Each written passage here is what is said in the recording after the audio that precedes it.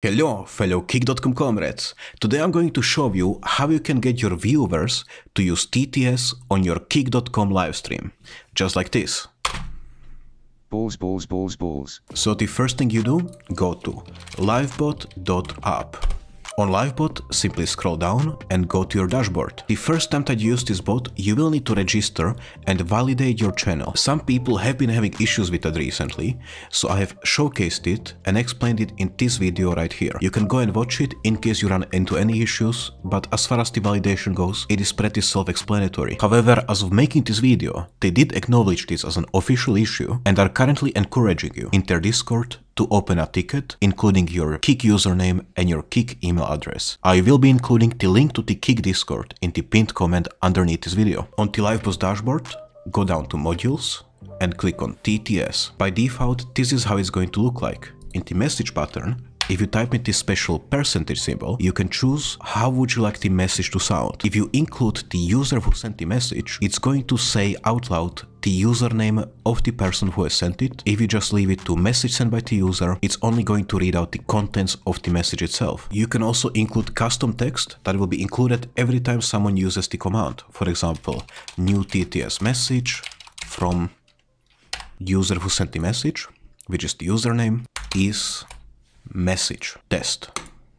New TTS message from Livebot is you are a really beautiful person. Thank you very much, Livebot. Very much appreciated. I personally just like to leave it as message itself, that way it only reads out the message without anything around it, so it goes straight to the point. What you can configure next is the cost of the message. This is basically how many points is going to cost anyone if they use this command. So basically with Livebot added to your channel, all of your viewers are getting points for watching to stream. This is called loyalty points. You can configure in the settings tab how many points people are getting and how frequently. There is also this store that you can set up where people can purchase different items from you. There is also a store that you can set up. Where your viewers can purchase different things from you. I am planning to make a whole tutorial video dedicated to all of the different features of Livebot because there is just so many. However, right now they are having some server scaling issues because of the huge influx of streamers moving to Kick, so some of the features are not properly working, so I'm waiting until it gets into a little bit more of a stable environment. Once again, if you are having issues with any of the features, sometimes you just need to try again later or try multiple times, and eventually it is going to work. If you leave the cost at 0, that means that anyone can use the command at any time without any restrictions. You can choose the voice in which you would like the messages to be read. Right now you can choose between 3 different English voices and, surprisingly, 1 Slovak voice. You are a really beautiful person. So a little shout out to Livebot's developers. I don't know if some of you are Slovak, but I am Slovak personally, so this was a pretty interesting surprise. By the way, fuck this country. They've also got a cool feature where you can adjust the voice rate. This basically changes how quickly the message is read. You are a really beautiful person. You can change the pitch. You are a really beautiful person. And of course adjust the volume, just so you don't get your ears blasted every time someone plays this. After changing all of these settings, make sure to hit this save button and go up here to turn on the module. This is very important because without it, it will not work. Once you have customized all of the settings to your liking, you can simply copy the stream element URL. In your OBS, click on the plus button right here, add a browser source and name it TTS.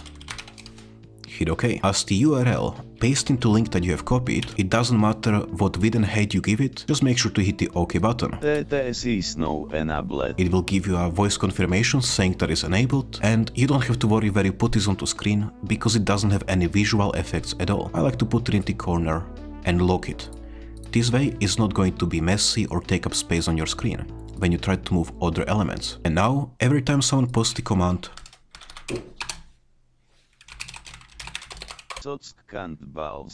is going to send it into chat.